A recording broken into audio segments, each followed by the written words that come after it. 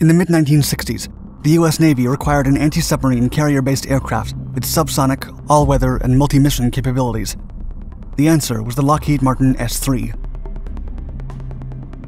The jet aircraft was capable of reading the enemy and sophisticated enough to engage in electronic warfare. It was initially designed to fight against the Soviets in the Cold War, but it evolved into arguably the most versatile aircraft of the US Navy.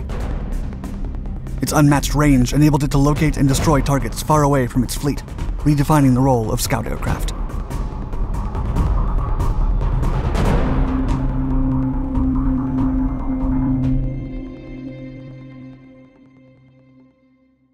A defense mechanism.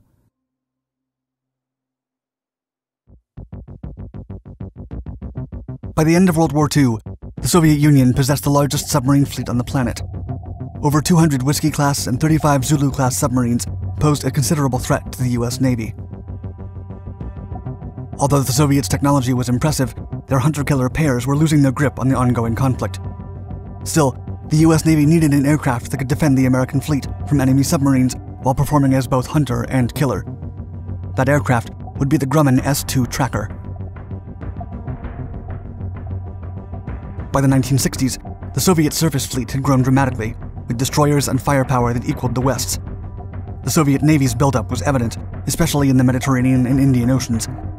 In addition, more powerful versions such as the Echo II and the Victor-class attack submarines soon roamed the waters and could potentially destroy American warships. The US Navy then issued the VSX requirement for a carrier-based anti-submarine aircraft that would replace the piston-engine tracker. In late 1968, Lockheed and Convair Grumman were asked to further develop their proposals to meet these requirements. Lockheed had little experience in designing carrier-based aircraft and included Ling Temco Vought into its team. The firm was responsible for the aircraft's characteristic folding wings and tail, the engine nacelles, and the landing gear. Meanwhile, Sperry Univac Federal Systems developed the onboard computers, which integrated input from the sensors and sonobuoys. The YS-3A Lockheed model would be selected as the winner only a year later, and 8 prototypes were ordered. The Viking.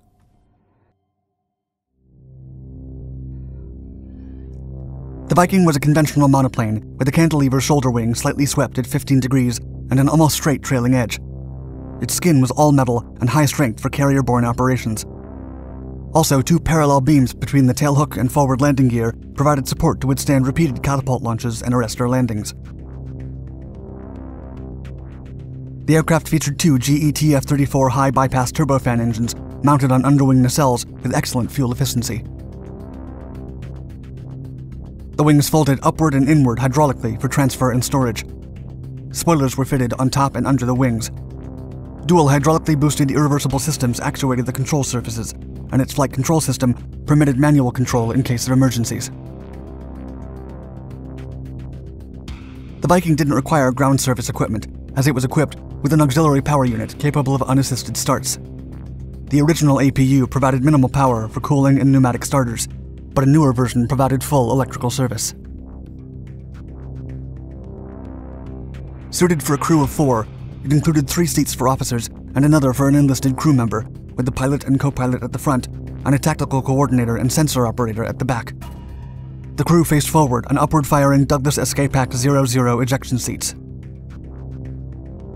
The aircraft also had a group eject mode, with a coordinated launch sequence separated by 0.5 seconds, starting with the back seats. The Viking was equipped to fly extended missions and perform in-flight refueling. Its unique sound earned it the nickname of War Hoover, after the famous vacuum cleaner. Since 85% of its thrust was provided by blades and not the jet engine, the noise came from air passing through them at different speeds. Production on the Viking ran from 1974 to 1978, with 186 finished aircraft.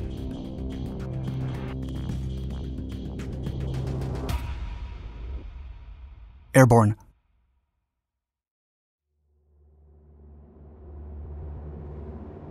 The first prototype flew in January of 1972, piloted by John Christensen.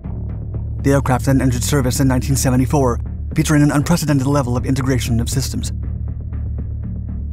Initial models were equipped with separate instrumentation and controls for each sensor system. These systems were computerized and integrated into a general-purpose digital computer. A multipurpose and individual display available to each crew member allowed them to consult one another by simultaneously examining the data. The efficient assignment of responsibility and the seamlessly combined clues from each sensor made the S-3 almost equivalent to the 12-crew Lockheed P-3 Orion. 2 underwing hardpoints carried fuel tanks, general-purpose and cluster bombs, missiles and rockers, and served for storage, too. Meanwhile, 4 internal bomb bay stations carried bombs, aerial torpedoes, and even nuclear weapons.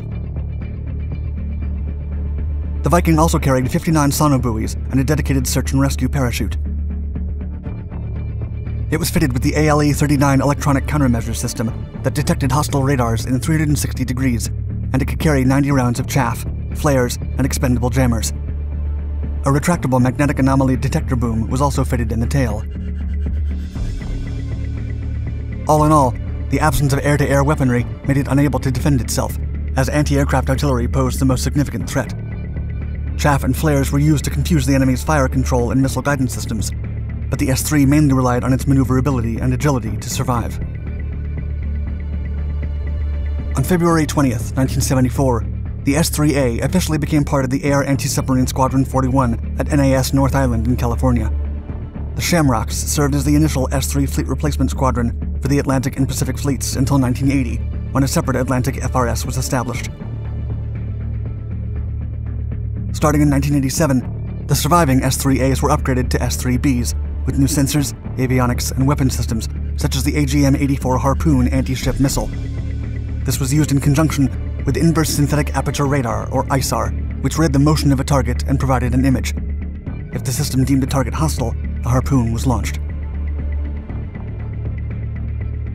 Moreover, the S-3Bs could be fitted with buddy stores or external fuel tanks that allowed them to refuel other aircraft while on flight.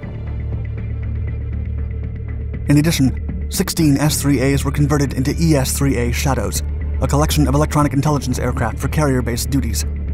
6 others, designated US-3A, were equipped for specialized utility and carrier onboard delivery. Plans for a carrier-based tanker, the KS-3A, were cancelled.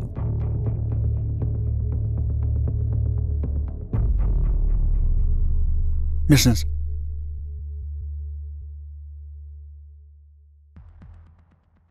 With the collapse of the Soviet Union and the dissolution of the Warsaw Pact, the threat from submarines decreased.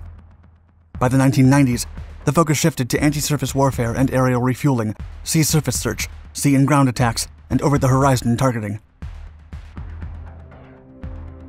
Anti-submarine equipment was no longer a priority, and features such as the MAD boom and several hundred pounds of electronics for submarine detection were removed. In addition, the Navy was in the process of downsizing, attempting to reduce the variety of aircraft deployed aboard carriers. They now sought more versatile multi-role aircraft instead of specialized ones. S-3Bs still provided extensive coverage in 1991 during Operation Desert Storm. In the first 24 hours, coalition aircraft flew 1,000 sorties, a quarter of which took off from the 6 Navy carriers in the area. Flexibility was vital in the Gulf War, and the Vikings executed a wider variety of roles and missions than any other Navy aircraft.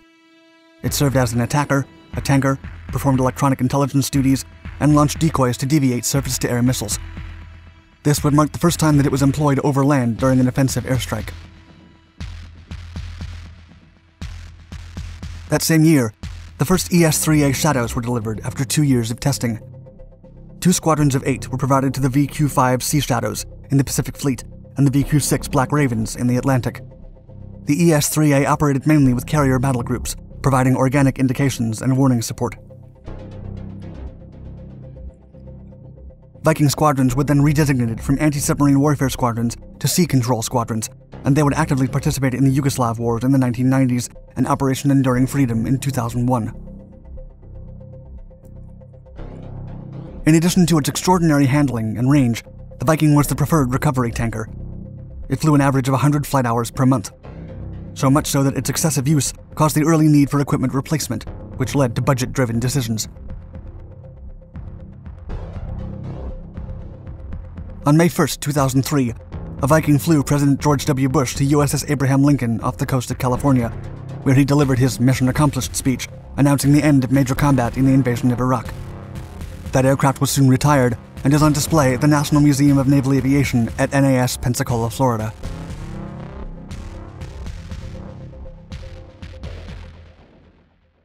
Retirement. As plans for an airframe known as the Common Support Aircraft failed to advance as a successor to the S-3, the Viking was forced into retirement. A full-scale fatigue test by Lockheed Martin extended its service life by 11,000 flight hours, supporting the Navy's plans to retire all Vikings by 2009. New fighters and multi-mission models assumed the new operations, recapitalizing their obsolete fleet. The S-3 phased out from service aboard carriers in 2009 and was replaced by the P-8 Poseidon, the Sikorsky SH-60 Seahawk, and the Boeing FA-18EF Super Hornet.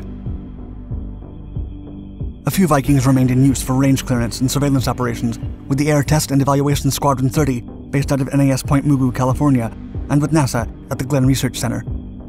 And up to 2015, 3 Vikings were still being used by the US Navy, but they officially retired in January of 2016. One was transferred to the Boneyard, and another to NASA. Several analysts have argued that the Viking should return to service to fill gaps it left in the carrier air wing. This comes on the heels of the Chinese Navy producing new weapons that can threaten carriers beyond their own range of operation.